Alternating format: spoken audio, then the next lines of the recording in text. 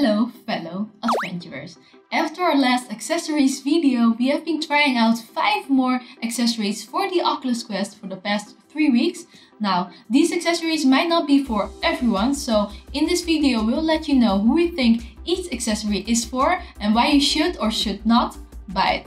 Now, before we get started, every accessory will be linked down below with an affiliate link, and if you use that link, a small referral fee will go to this channel, supporting the content at no extra cost for you. For some accessories we also have a discount code, so here's a reminder to not to forget to use it. We got these discount codes because we want to give back a little to you as a subscriber, because we really appreciate you watching these videos. You are who we do this channel for. Now, you don't have to use these links, but if you do, thank you very much. This video is coming up. Subscribe if you haven't yet to see more videos about VR like this one. If you wear prescription glasses like Chary, then having dedicated lens adapters like these is great, because you don't need to try to wiggle your frames into the headset or wear contact lenses to see as clearly as possible. It also helps with having the best field of view, since your eyes will be closer to the lenses. So first on the list are the WidmoVR prescription lens adapters for the Oculus Quest. They go for €65, shipping excluded, and depending on where you live, shipping will range from €9 to €13. Chary has been using WidmoVR lens adapters for all our headsets. Since a few weeks she has been testing the Oculus Quest ones too, and she has been very happy with them. The lenses are of great quality, making her able to see as clearly with normal glasses on. The adapters appear to be 3D printed and are good enough that you won't notice that they are on your headset. To put them on, you need to remove the original lens rings, and then all you need to do is just place the lens adapters on the lenses.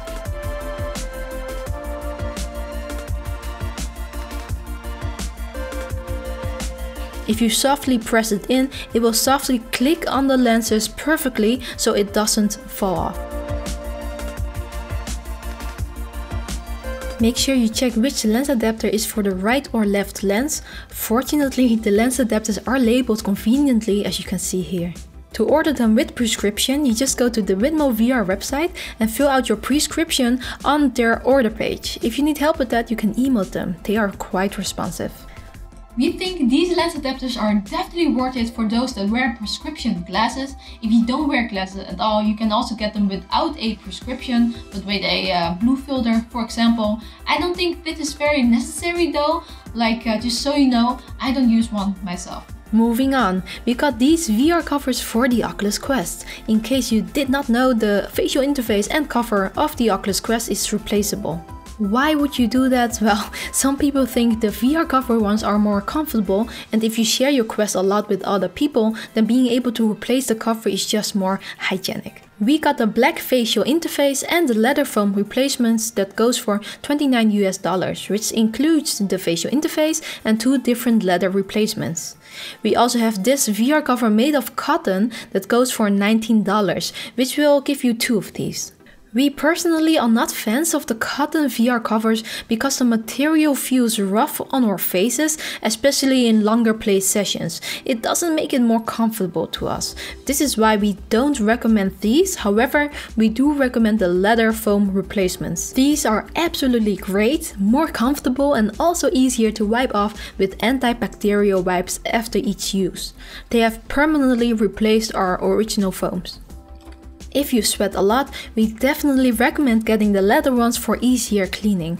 However, we do have to mention that sweat does not get absorbed much on the leather ones as the original foam or the cotton VR cover, so you might feel like you are sweating more. You might want to consider the other one if you sweat a lot. Also, be aware that the stock glasses spacer is not compatible with the VR cover interface. And a bonus tip, if you buy a VR cover, they will give you a free microfiber lens cleaning cloth that you can use to clean the Oculus Quest lenses. It's helpful since you don't get one from Oculus themselves. And well, the leather on the Quest looks just kinda sexy, do you agree? While you're watching this video, please leave a like if you found this video helpful so far. Now, the third thing on this list is the Mamut grips. Well, if that is how you pronounce that. Right now they are sold out, so I am not sure what the prices will be, but they used to be $38 and it comes with free shipping. These are covers for the base handle of your Oculus Touch controllers, enlarging this base handle, which is especially nice if you have bigger hands. I am not entirely sure what material they are made of, but it feels like silicone. The grips are somewhat flexible too. There are bumps on the side which gives you extra grip when holding the controllers. They come with shoelaces that you can strap on the controller like this to make it possible to put your hands through it so you can open your hands without dropping the controllers. This gives it kind of a Valve Index controller feel. It is still easy to replace the batteries since you can take off the Mamut grips without taking off the shoelaces, thankfully. After about 2 weeks of using it, we have been liking it so far. The extra grip feels very nice and a bit more comfortable. It's great when playing games with intense hand or arm movements. The controllers won't easily fall off your hands anymore. The thing I am really missing though is the ability to let the controllers tangle around my wrists with the lanyard so that I have the freedom to use my hands to grab a drink or to adjust my headset strap. There is a little hole at the bottom of the grips where you could put the original lanyard through, but it is very hard to put the lanyard's fastener through it, so you can't tighten the lanyard anymore. I think this is also why Mamut is recommending removing the lanyard from the controller in their instruction manual. This should be easily solved though by making the hole for the lanyard a bit bigger, so I hope that the next iteration will get a bigger hole for the lanyard. I also don't think you need this unless your battery cover keeps sliding off or you feel that the Oculus Touch controllers are too small for your hands. Then this is definitely a welcome accessory. For us, the pros defeat the cons here too, so this has also become a permanent accessory for our Quest headsets. A little bonus tip, we also found a couple of old colored shoelaces that we put on my controllers so that we can distinguish which controllers are Chary's and which are mine. Handy if you play with multiple Oculus Quest headsets with friends or family. The fourth on this list is the MagSafe USB-C cables. If you play a lot with your Quest, you will be replugging the charging cable a lot since 2 hours of playtime is usually not enough. So as a safety measure, we like to keep this plug safe. We recommend getting a MagSafe USB-C cable for this, which is this little magnetic thing that goes into your headset's USB-C port. The magnetic cable can then be easily attached. This is a really nice accessory if you want to protect your USB-C port. Just to be clear, we haven't had any issues with the port at all, we just like to be on the safe side. And we found that this is actually also handy when you are wearing the headset and want to attach an external battery. You can more easily plug in the USB-C cable now without taking off the headset, which is a nice advantage too. These cables are not expensive. We bought a USB-C to USB-A MagSafe cable for €5 from a Dutch local web store. I will link it below for the Dutchies watching. I will also link one from Amazon down below. Just be aware that we have not tested this cable, but it should work. If you are going to look for a cable yourself, we found that some USB-C cables do not work properly on the Quest, so please make sure that the cable is a charging and also a data sync cable. However, the cable that we bought was a totally random one and it worked straight away, and it was the first cable we bought, so don't be scared.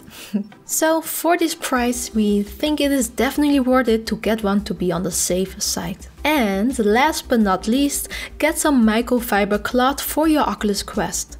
For some reason, you don't get any lens cleaning cloths with your Oculus Quest, so you will have to find one yourself. And trust me, you are going to need one since the lenses will somehow get dust on it or get greasy after a play session. You can probably get really cheap ones from a local store or use one from your sunglasses. Just make sure they are made of microfiber and are made to clean lenses. Never use any liquid though to clean the lenses, that could damage them. Don't use other material either, since that could damage the lenses too. And if you are going to buy a VR cover, you will get a free microfiber cloth from them too, which are the ones we have been using for all our headsets for the past few years, and they have done a fine job. So, which of these accessories are you going to buy, or do you already own? And do you got any VR accessories you recommend that we haven't listed yet? Let us know in the comments, and maybe you'll be able to help us or another VR enthusiast out. Now, there are 5 other accessories that we use very often with the Oculus Quest. We discussed it in our last accessories video, which includes like external batteries that we recommend and a top head strap that balances your headset more. In case you missed that video, I've linked it in our description. Once again, all links are down below. A special thanks goes to artArmin and a special shout out goes to his Patreon page. Everyone, thank you so much for watching and for your support. And as always, VR on. These accessories might not be for everyone and not what I wanted to say. I can. We can do this.